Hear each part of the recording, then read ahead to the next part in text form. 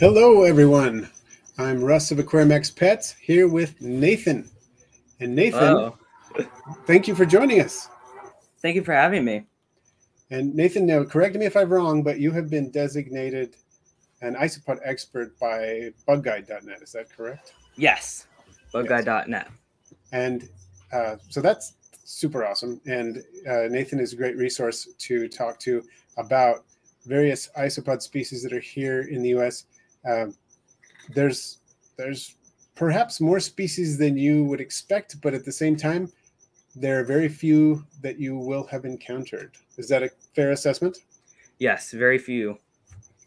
Okay, so we're gonna talk about those today, and we may field some other isopod questions. You want to talk a little bit about the evolution of isopods as well. It's very complicated evolution. So some very interesting topics. So welcome everyone. I see we've got quite a few people here already, and so we're going to kind of jump in with some questions. We're going to start with a few from Patreon. So let's see, opening up Patreon here, and a couple of questions. One came from this question basically was asked by two different patrons, Ashley and Sandy, both asked similar questions. So they wanted to know how isopods can survive the winter. Are they hibernating? Are they just slowing down? Do they burrow below the frost line? How does that work? Depends on the species. Aquatic species can sometimes burrow into mud to keep or to hibernate. It's actually hibernation. That usually actually occurs in the summer, though. A few species do it in the winter, but most of them do it in the summer. Mm-hmm. Porcelain scaber can survive the freezing temperatures as long as they're under something. They can chill if something freezes onto them, and that's around a 50% death rate. Okay, so can you tell us a little bit more about that? We were talking a little bit about that before the stream. So how do the isopods appear to be able to survive these extremely cold temperatures? It's basically in their blood. I don't know exactly how they do it. I'd have to look at the article again, and I'm not sure if science really knows how they do it, but it's probably a blood thing. Their blood, keeps from freezing, because as humans, our blood freezes, and that's how we get frostbite and then damage. So their exoskeleton can be damaged by freezing temperatures, but they can't freeze themselves. And a few local or native species can go into crayfish burrows and survive that way because it's out of the freezing temperatures. Because they burrow quite deeply, some of those crayfish. That's true. Good point. Okay, interesting. And you mentioned that you've seen, for example, Porcelain scaber outside in the winter when it's very cold, out and about doing things. Some other species like Phalosia muscorum will do that sometimes, or Porcelain spinicornis. People will find them out doing that as well. So that must be part of the reason, because if they have, I know that there are species of arthropod that have glycols in their blood that help prevent the sharp ice crystals from forming. And so it could be potentially something similar to that. Most likely, yeah. Okay. Okay, very cool. Okay. Well, another question from Patreon was, how can we help native isopods? Does leaving the fallen leaves on the flower beds around their house help them? That's from Ashley. Most native isopods are secure. There are not many endangered species. There are a lot of endangered subspecies. The only way to protect them is to protect caves that they live in. And you won't usually encounter native species in the eastern US, northern US. Over in the western US, you will find some native species, but most of them are dwarfs. So you really won't encounter them. Maybe in pots, but they'll thrive in there. Mm-hmm. So if they're in like a plant pot or something, you're already giving them what they need. Yeah. And if they're not in your yard, you can't really do anything to encourage them. Something like that. Yeah. Okay. Maybe keep wild populations down, but that seems quite drastic because you need to collect a lot of introduced species. Oh, like to reduce competition. Yeah, to reduce competition. I've seen a lot of competition, and I'm not sure if that's recorded in their status as a species.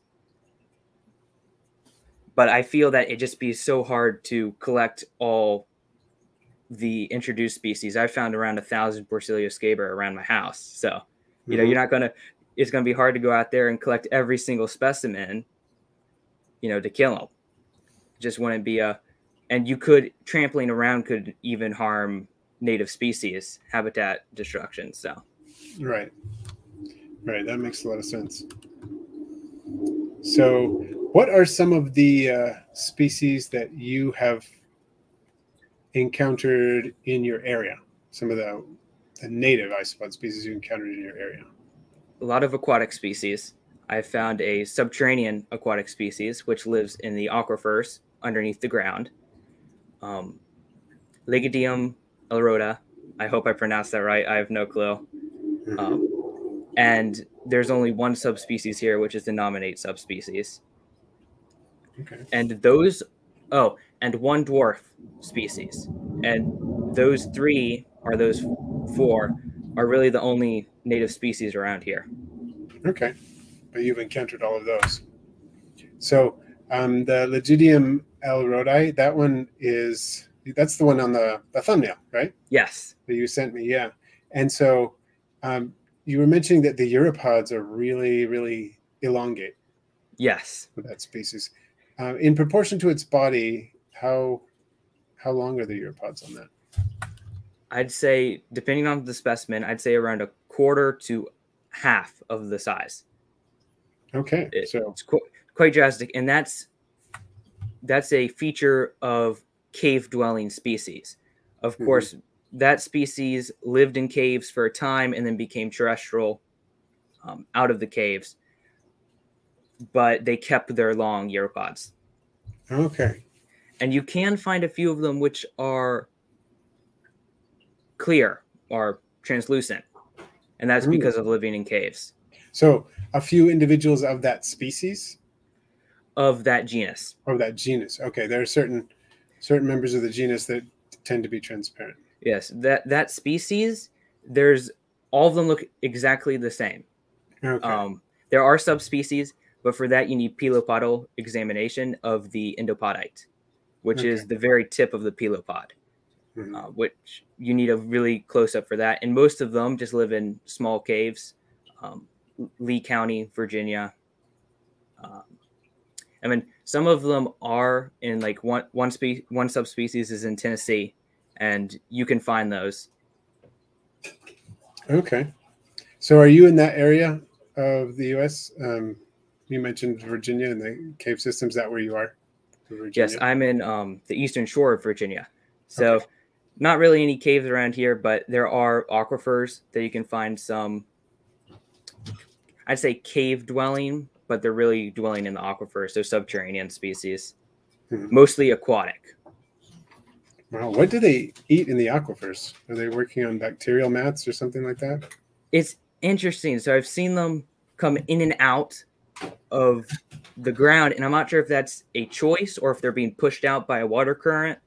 I haven't figured that out yet. If they're actually coming out and eating just leaves, decaying matter, and going back in. And I believe that's it, because I can culture some just on leaves. So my guess is that they're eating decaying matter and leaves. Okay. I think that's cool. You mentioned that you're culturing them. One would think that an isopod of that type, with such a specialized environment, one that would be difficult to culture, but you're saying you're having success with it. Yes. And how long have you been culturing them? I've been culturing them for probably around a month. So that's the danger period for this species, because usually you can keep them for around a month and then they'll die off for whatever reason, an unknown reason.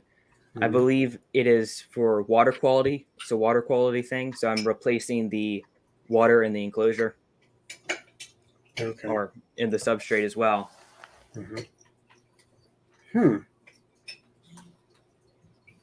Interesting. So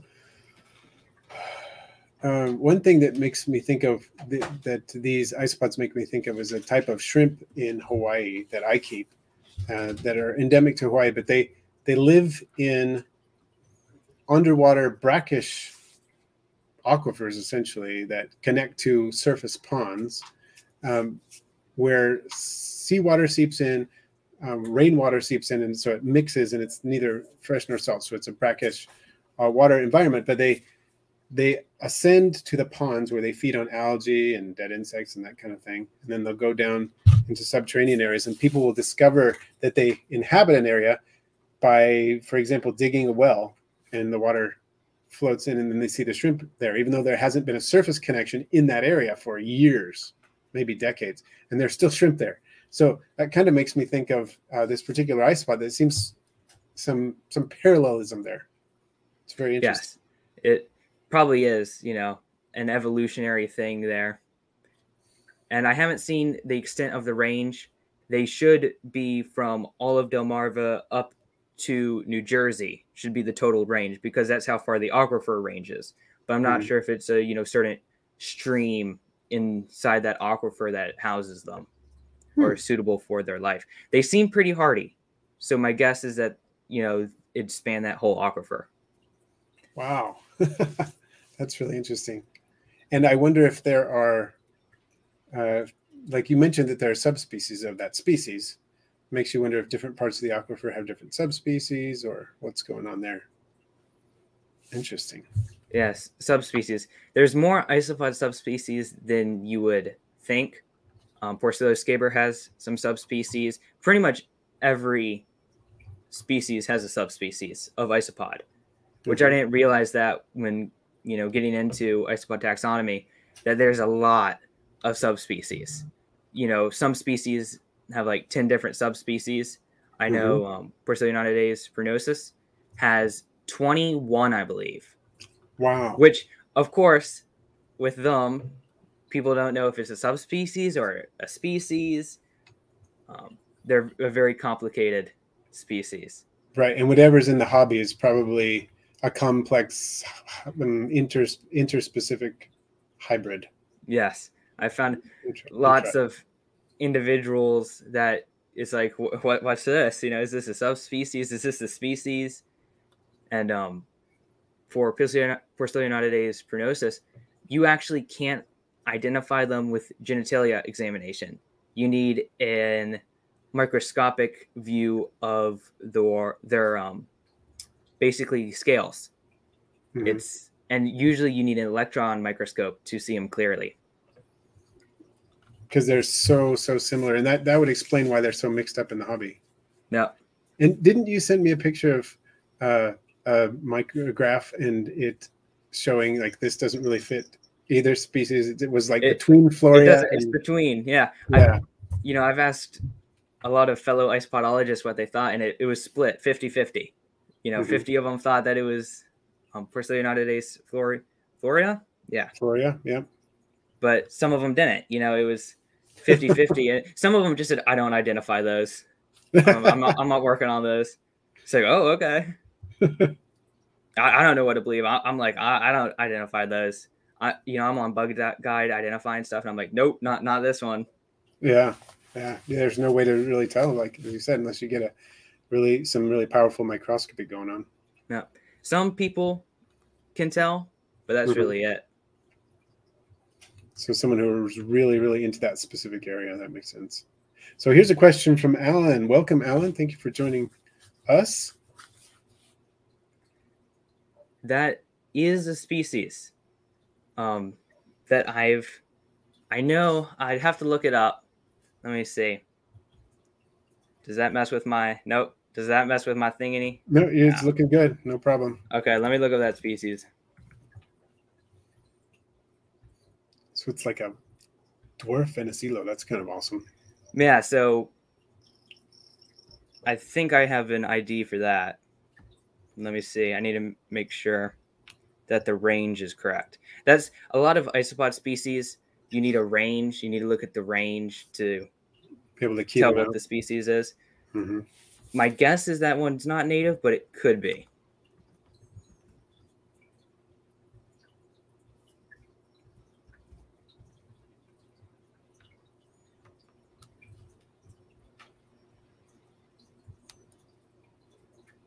let's see. If it's what I'm thinking, it's a pretty rare one that's only been recorded a few times. So it could, what environment was it found? If it was found in a salty environment, it could be an endemic species. But if it was found in just a more swampy environment, it could be an introduced species. We've got a couple of suggestions here in the chat. Here's one.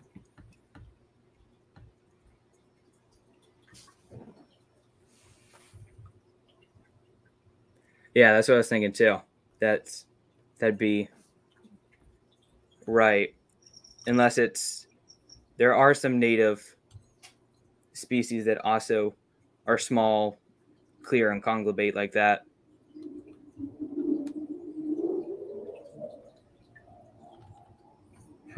That's an interesting idea too.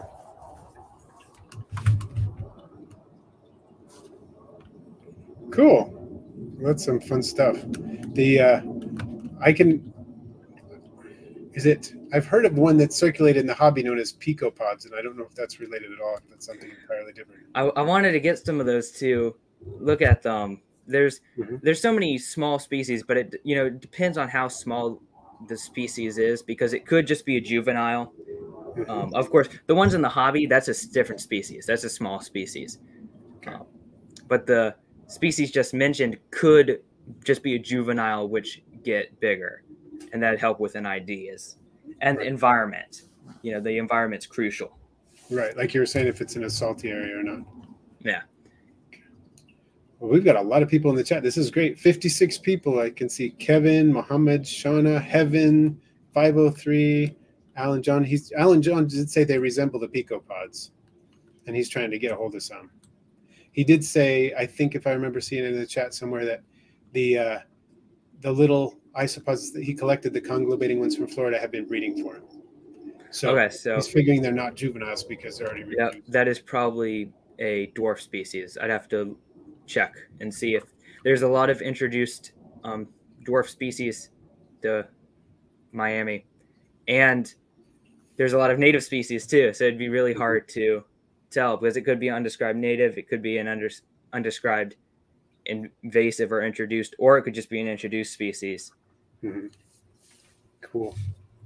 And for them, the examination is a little harder because they're so small, and mostly it's antennae that you need to examine for a species ID. Okay. Are you looking at like articulations on the antennae, things like that? Yes. That seems to be a and pretty eyes, and it's basically this more morphology of the whole organism and not the pelopods. Usually it's pelopods. Really, the only way you can identify them is pelopods. But most dwarf species, the pelopods are so small that you can't examine them. You can't even see. Yeah, that makes sense. So I think you talked a little bit about this earlier, but it's been a while. So why don't we bring this up? Yes, I have found multiple true native terrestrials. I have found one Ligdium elrodi, which has some subspecies. I only found the nominate subspecies. There are in Tennessee, there's a subspecies that you can find, which is terrestrial. But most of the subspecies are native to certain caves within the U.S. And there's probably definitely some undescribed subspecies there. Yeah, I think I've seen very few native isopods myself. I once found Venizilo arizonicus in my blue death fainting beetle incubator. Those are really cool. I like that species. Yeah. But I only found one, and so I wasn't able to get a culture going or anything like that. Okay, here's a question from Kevin. Yes, there are multiple. I would have to look at the literature because there's some obscure species that are probably native there. Definitely some aquatic species. If you want to raise aquatic species, subterranean aquatic species. In the U.S., there's around 100 aquatic species, native aquatic species, and 100 terrestrial species. And actually, there's probably more around 200 native aquatic species. But we've Freshwater just aquatic. so many that are undescribed, probably. Yes, there's so many. There's been some recent work done to describe them all, but there's so many caves and aquifers that all of these subterranean ones haven't been described yet.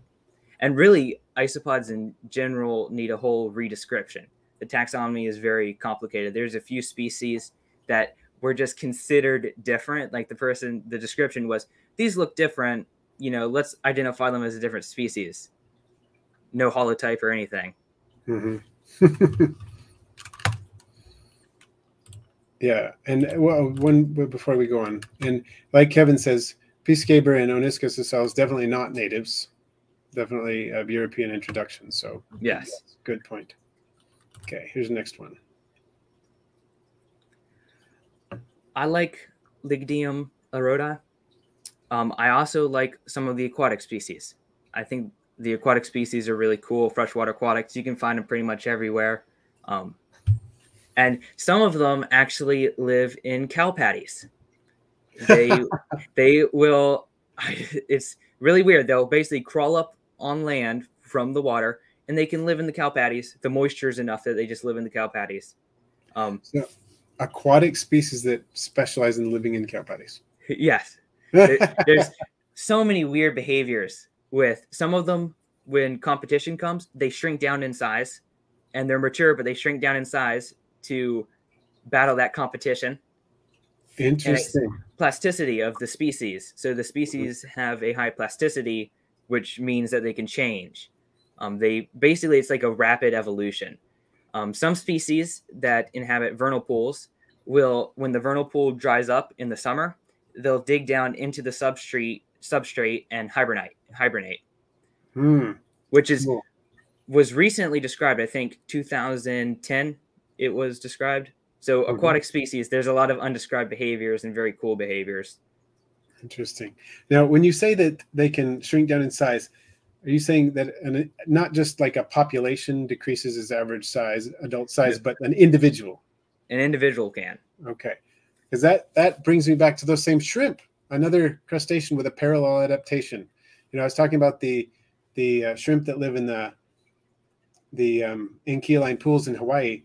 One documented behavior that they demonstrate, if they are denied food a lot, will shed their skin, but instead of expanding, they shrink.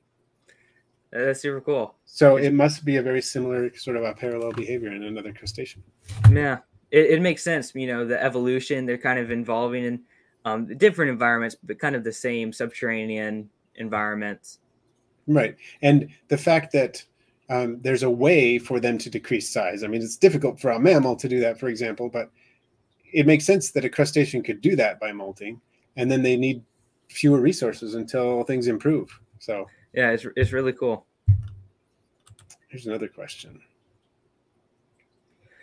Okay, this is just reading lots and lots of articles. I've probably read around 500 articles, 500, 600 articles. And that's just for identification. It's just really, you have to find the isopod. I usually use worms or the World Register of Marine crustaceans. Anyway, I use some sources basically to find out the species. I mean, you find the source of the original description. Then you have to track down. You have to find an article online, or if you have access to any library or whatever, you can look for articles that way. But it's really just having the knowledge by reading articles, and also going out and looking for the species, dissecting them yourself if you're interested in that real species isopod taxonomy. Because for really to get a true species ID, you need to dissect specimens. I know a lot of people probably don't like that because, oh no, my isopods. But if you want to get into the taxonomy of it and really describe species, you need to pelopodal examination, because there could be subspecies. There was once considered, not anymore, but there was once a subspecies of Perseuscaber that was considered native to the U.S. Because they were calicos. The calico gene, it was an European isopodologist that came over to the U.S., and they don't have the same calico gene over there in Europe. So he thought it was a subspecies and it described it on the morphological characteristics without pelopodal examination. So the pelopods were the exact same. And then later, another isopodologist revised his work and said that the genetic research and the pelopodal examination or the pelopodal differences weren't there. So they lumped them back into the same group. Yeah. So there's only 2 accepted species of Porcellus scaber. One of those species might not even be accepted. The reason for that being that Porcellus scaber populations in coastal areas have greater granulation. And this is an unknown phenomenon that happens in coastal populations. They don't know why that occurs. So you mean subspecies, right? Yes. Yeah. Okay. Yeah. So that's very interesting. The granulation increases, so the rough isopod becomes rougher. Yes, the granulation. Basically, it's more of a pyramid shape. They look very spiky. Interesting. I'd like to see that. I have to check out a coastal population of species next time I get a chance. Here's another comment about aquatic isopods. Hard to find to buy. Do you have any ideas for sources for aquatic isopods? Aquatic isopods. Really, the only place you can purchase them is from lab supply stores, and it's quite pricey, around $30 for 10 specimens.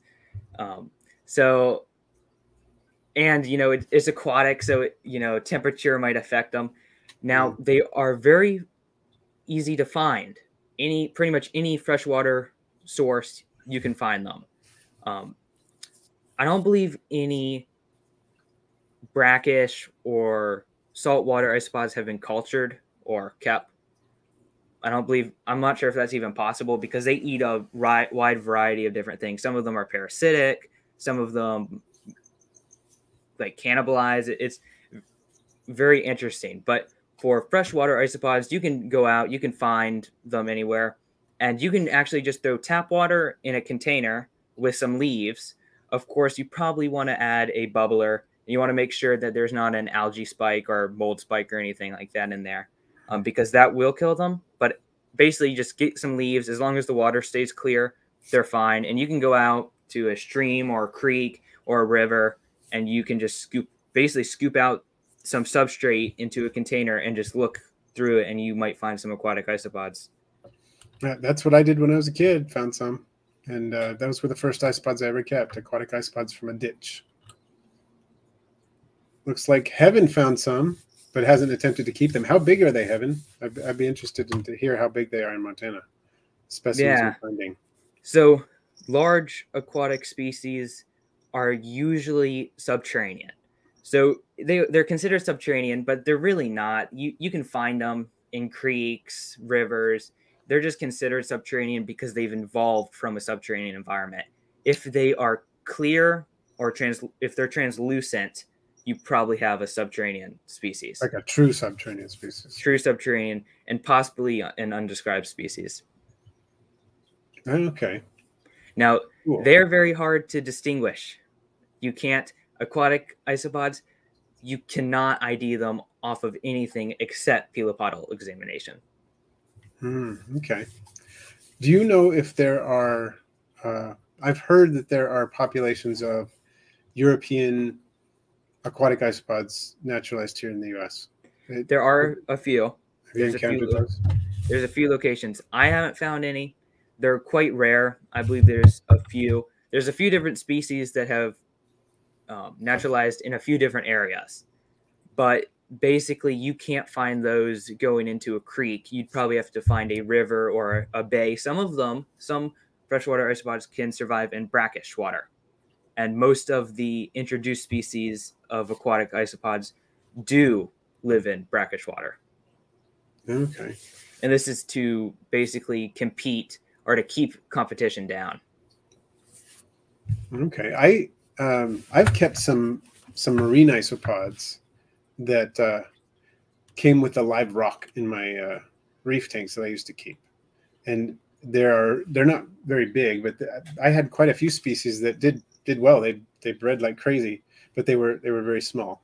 I had different types of, there were copepods and isopods and amphipods all going like crazy in there. It seems to be a fairly common thing in saltwater aquaria. Yes. A lot of, basically, I think most of the isopod species are from saltwater, marine species. And there's huge diversity there, a lot of synonyms.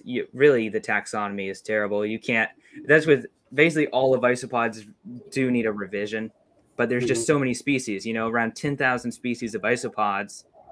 That's just described species that you really can't redescribe every single one. Right. And with all the undescribed species out there, who knows? Maybe there are 20,000 altogether. Yes. Yeah.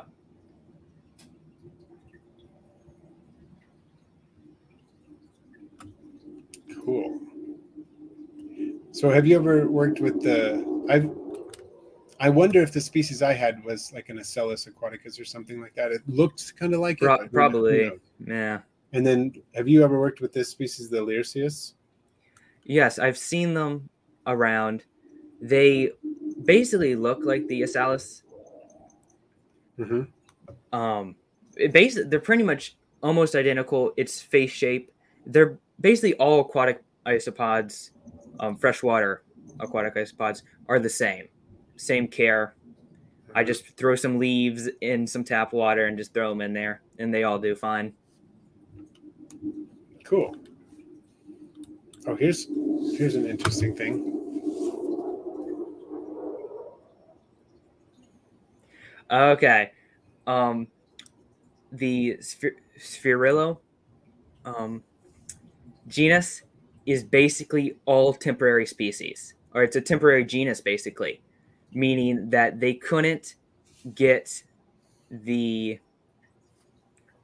isopods to go into any other genus, so they erected that genus to clump them in there. So basically every single one of those species needs to be redescribed. So it's a polyphyletic genus, and people are just saying it's our placeholder genus, basically. Yep, it's just a placeholder, and there's a lot of that. Cubaris, basically just a placeholder. There are a few true Cubaris species, but Cubaris marina, they lost their holotype and basically all specimens, and so thus they don't really exist. There's no way to confirm that they exist. So basically, all of Cubaris doesn't exist. Cubaris is a really messed up genus. Yeah, and I've wondered about that, and we've seen some reclassification of some of them, like the Nesodilo that comes from what used to be some Cubaris, like I think it's the Shiro Utsuri has become a Nesodilo and things like that. So it's funny what's going on with all of that. Oh, here's a question. I know the answer to this, but do you want to field this one?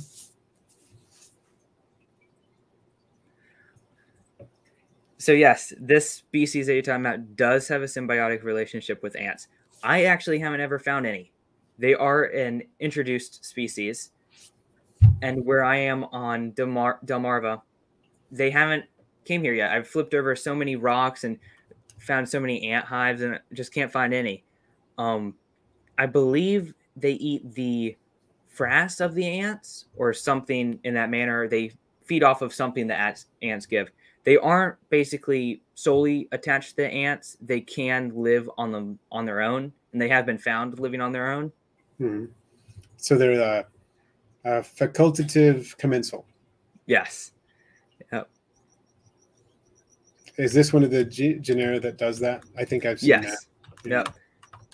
There are a few others. I can't remember them off the top of my head, but there are a few others that colonize with ants, but that's the most common found in the U.S. and I believe probably the only one found in the U.S. Okay, cool. Let's see. Oh, the tongue eater isopod.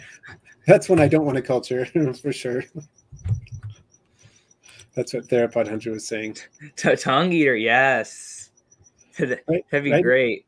Right now, the species name escapes me, but I know the one he's talking about. There's I believe a few of them. And I'm very interested in parasitic isopod species, especially ones that attach to fish, especially the gills of fish. They're very intriguing because basically one specimen will start out as a juvenile, and that juvenile is a male. When they go into a gill of a fish. What happens is if another male goes in there, they will molt and turn into a female, scaring the other male out of the gill. And then they'll reproduce in that gill. And then some species, the larva will then attach to coat pods. And when the coat pods, they do their thing, and then they'll kill the coat pod and they'll go and they'll find a fish and they'll live in the gill, and it just continues that way.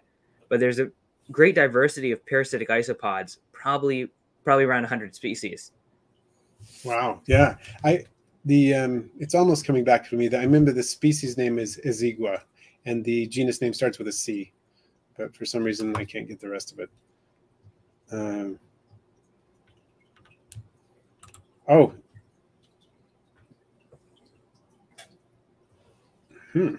Yeah, so this is called the, I believe, gonopod.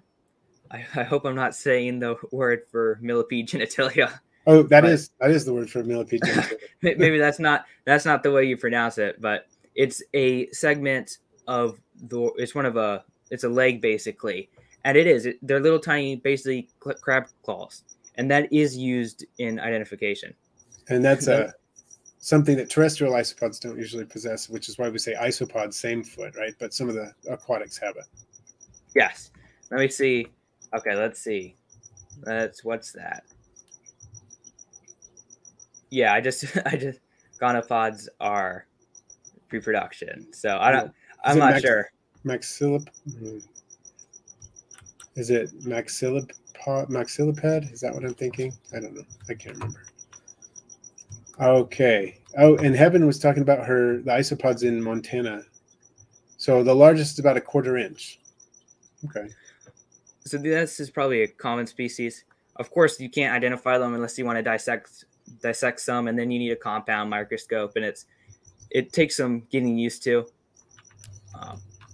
Now, some species possibly can be distinguished by head patterns, but that hasn't been proven yet.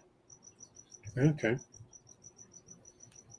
And then, let's see. So she's going to actually keep some once she goes down to lake on purpose. She said they just kind of showed up in her aquarium by accident. It'd be great to find, to culture them, find new subterranean species. There's a lot of subterranean species that haven't been described in the U.S. Oh, that makes a lot of sense. Oh, here's an interesting idea. An interesting question.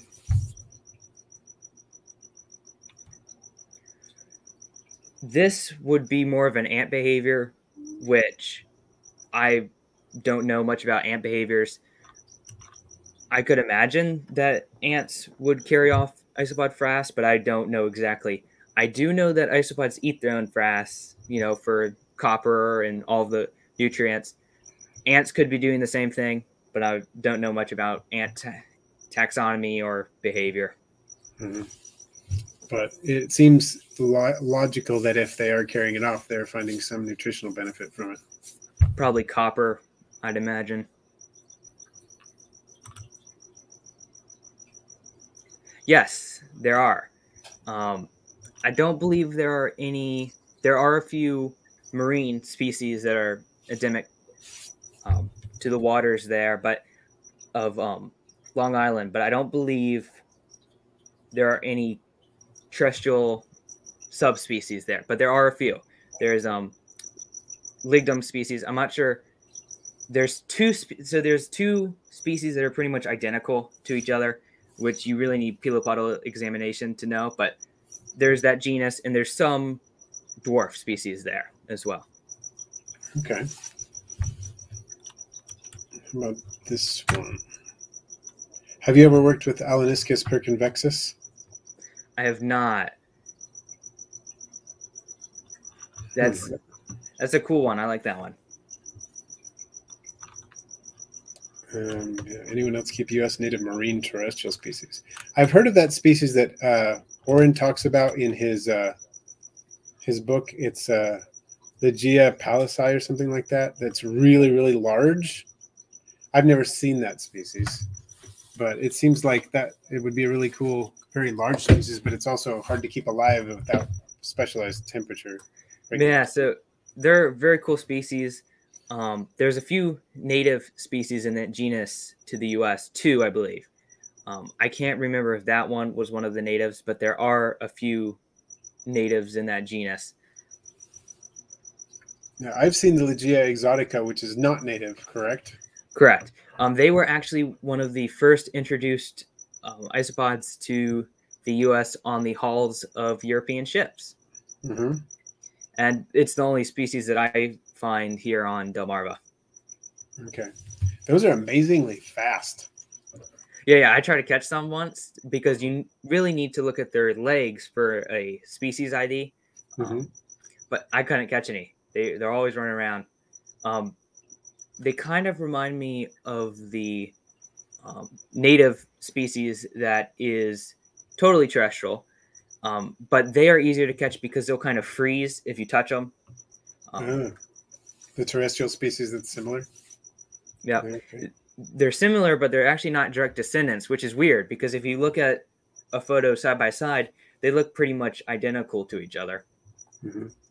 But their behavior is very different, it sounds like. Yeah, when I was down in Florida, I think in 2015, that's where I first saw them. And I was able to catch a couple, but after much effort and a little luck, I caught a couple of them just to observe for a moment. But it's amazing how fast they're like a totally different group as far as isopods go. You don't expect to have to chase your isopods. Well, when you said that, they actually could be. There's debate that they're actually not even, and are there a not in the Aniskidae? Forget how to pronounce Ornithischia? that. Yes, Aniskidea. It's debated that they're not in that, and genetic research suggests that they're not in that. They suggest that. So basically, the morphological research suggests that all isopods came from one common ancestor or involved at one time. It was one push to land. Well, the genetic research suggests that they involved basically side by side at different times. So they believe that they probably shouldn't even be classified in that. Interesting. So isopods as currently constituted may not actually be a monophyletic group. Yep. I guess that ties into the evolution we wanted to talk about, so that's good. Yeah, it's very interesting. Genetically, the genetics is saying one thing and the morphology is saying the other thing, which is it's really difficult because, for taxonomy, you take a look at the genetic species concept and the morphological species concept, and usually they go hand in hand, but this time they're against each other. So it's like, what do you believe? Yeah, we got some conflicting information going on. That's very interesting. So you're saying that there's one of them is basically lending evidence to the idea that there was one terrestrialization event. Yes. And the other is saying, no, there were multiples. Yeah, morphologically, it suggests that there was just one push to land. And then genetically, it says that they involved basically through time multiple different genera. And I wonder if that happens, if that has anything to do with the idea that maybe some of them started terrestrialization, then went back to water, and then came back out, and because you were mentioning that seems to be what's going on with some of these leaving the caves and then going back, or things like that. Yeah, and they believe it used to be believed that the terrestrial isopods came from a freshwater aquatic species because they were the first isopods to basically terrestrialize Pangea, the supercontinent.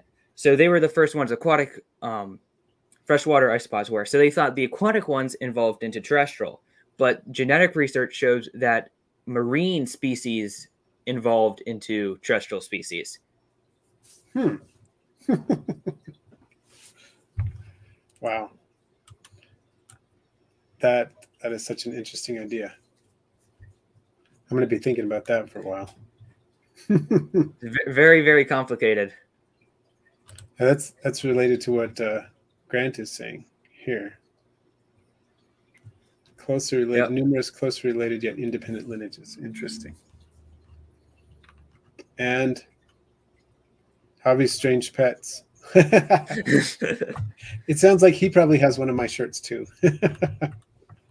I just want you all to notice that Nathan is wearing one of my shirts.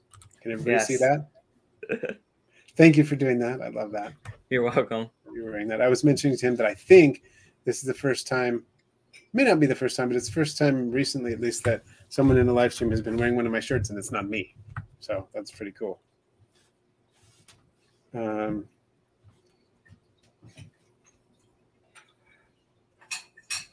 Okay, here's a question from Heaven.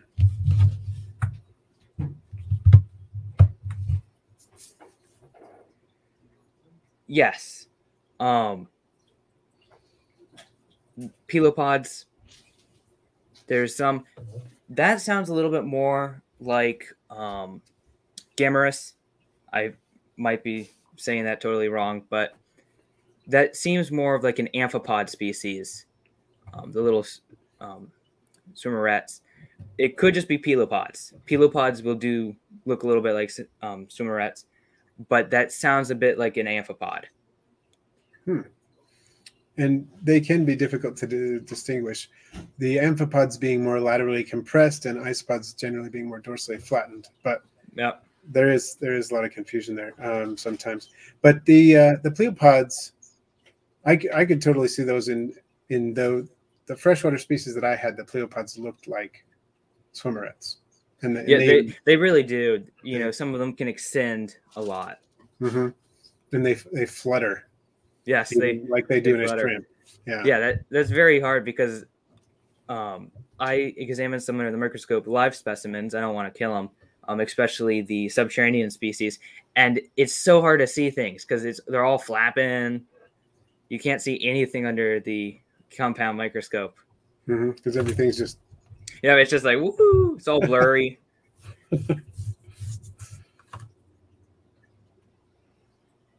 Okay, here's a question that's not exactly about natives, but it is a species that's established in Florida now.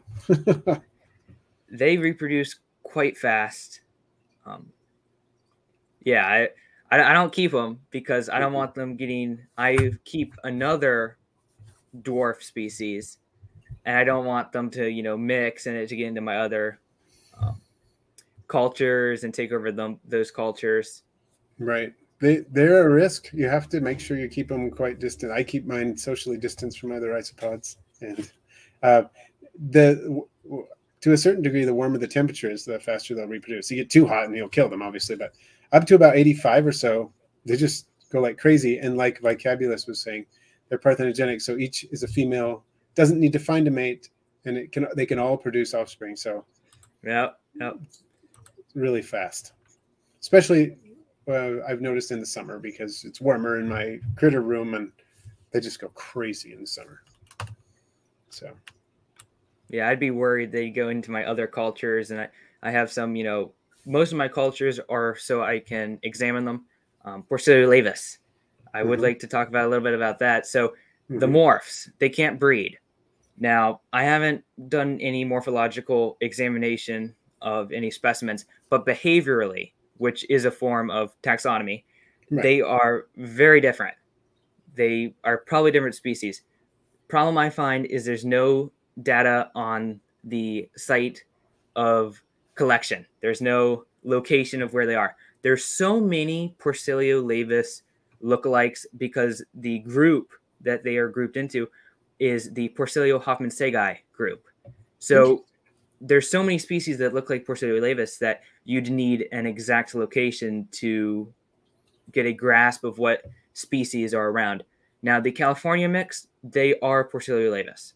Okay. But the Porcellio laevis orange, Porcellio laevis dairy cow, Porcellio laevis milkback, they possibly all could be separate species.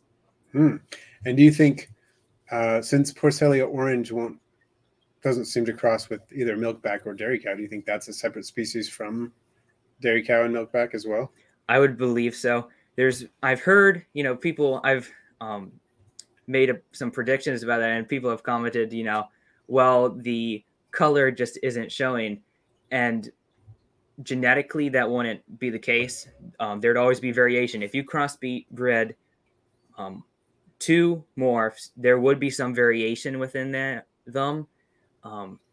And for an species, their genitalia is so small, any slight variation there could change it. So if the Porcellus laevis orange was in the hobby long enough, it could have been isolated within the hobby itself. Because it only takes around 20 generations for a species to morphologically or genetically diverge. And so you could have someone within 3 or 4 years do that with isopods. Yep, it depends on the genetic mutations within that population. So how genetically diverse the gene pool is. I've seen some species now are basically becoming deformed because of constant crossbreeding with recessive alleles, especially co-recessive alleles. Can you think of a specific example of that? There are some Armadillidium maculatum that have basically their segments are raising. And there's some examples of that on Reddit. And I also have some Porcellus scaber Dalmatian that they've started to become, it's just a cosmetic, basically, deformation. But I found an Armadillium vulgare in my yard, which also had that, which was a yellow female, which is probably a co-recessive thing within the population, which it doesn't harm them. I've seen a lot of, comments of people saying, cull them, it's bad for the population. If these get into the hobby, it's going to damage stuff. And if that genetic mutation is already in the hobby, if they came from isopod species that were in the hobby, it's going to stay. There's, you can cull them or call them. Cool them. I always say cull. Call, yes, call them. It just sounds like I'm saying call them. But there's no point because I've seen the mutation on several different times. So there's no way to get it out of the hobby. It's already here, and it's not affecting the life of the isopod. It doesn't damage or make molting difficult or anything like that. No. I've seen that trait in pictures of Armadillidium gestroi, and I've seen it in Oren's book talks about it in Porcellus laevis. Yes. Yeah. The lifting of the edges of all the body segments. Okay. Well, thank you, Wally. Appreciate it. This has been fun. We were talking about some topics we've never really covered before, so it's fun stuff. And let's see. I just had another question that related to what we were talking about. What was it?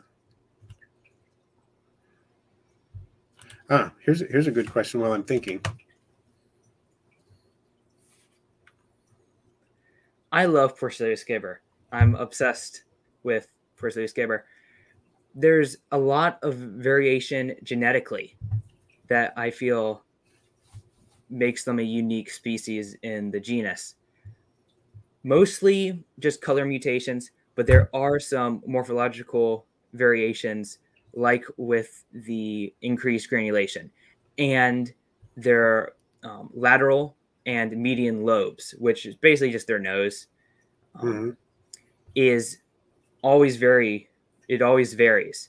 So there's really no way to tell if it's, Porcellus scaber, if it's a Porcellus scaber subspecies. In Portugal, there's so many Porcellus scaber lookalikes that are undescribed that you can't, decide what's what. And there are some Porcellus scaber lookalikes or Porcellus scaber that are completely orange and they have a obtuse medium lobe. So it's coming out at a different angle, basically? Yeah, so basically the median and lateral lobes, they are what you use to identify Porcellus species, especially, so it's different between Porcellus and Armadillidium species, different distinguishing features. In Porcellio species, the lobes are a key feature. Also, of course, for almost all species, it's the pelopods, but for the external anatomy, it's the lobes. Cool. So, haven't had a question about aggression. Which Porcellio species do you have in with your spiny iguanas?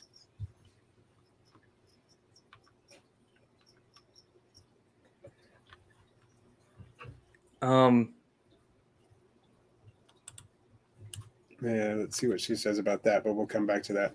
And Diego is confirming, or Diogo, I'm not sure if I'm saying that right. There are a ton of peacekeeper-looking isopods in the composting bins in Portugal. Okay, yeah. If in Portugal, you're not going to be able to describe those. There's basically, I don't know any isopodologist that can. Of course, you can describe the Porcellio scaber, but there's some that lookalikes that you just can't describe, and they'll be left at a Porcellio genus ID. Cool. Okay. So basically, they're cryptic species. They're just, it's. Yes, lots of Porcellio species are. Basically, pretty much all terrestrial isopods are a cryptic species. It's very hard to distinguish them. And even some of the common ones, Armadillium vulgare, over in California, around Mexico, those probably are an endemic species of Armadillium. But there's no way to tell. There's no researchers, there's no isopodologist out there checking the pelopods. Okay.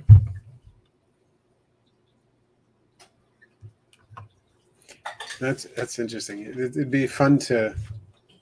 Hopefully, there'll be a time when it's easier for just a hobbyist to pick something up, and you got an app and a lens on your phone that'll do like electron microscopy. You can that would be great. Something like that. It might not be too far off. I mean, it's amazing what we have now. So who knows? Okay, I'm going to give a shameless plug because guess what? Aqua Garden Zen, my isopods love Wally's food too. They really do. Okay. I got to say it, Wally, it's incredible just watching all my isopods, even my shy ones, just go to town on the Supreme Isopod Chow. Love it. Okay. Yeah, when are they going to come out with the iPhone 20 with the electron microscope? That's what we need. I saw I don't know if it was an iPhone, but I saw a phone that they have basically it has a microscope feature. It's not even macro, it's like really a microscopic thing. Really? Yeah. So cool. That is cool. I'd like to play with that, I can tell you.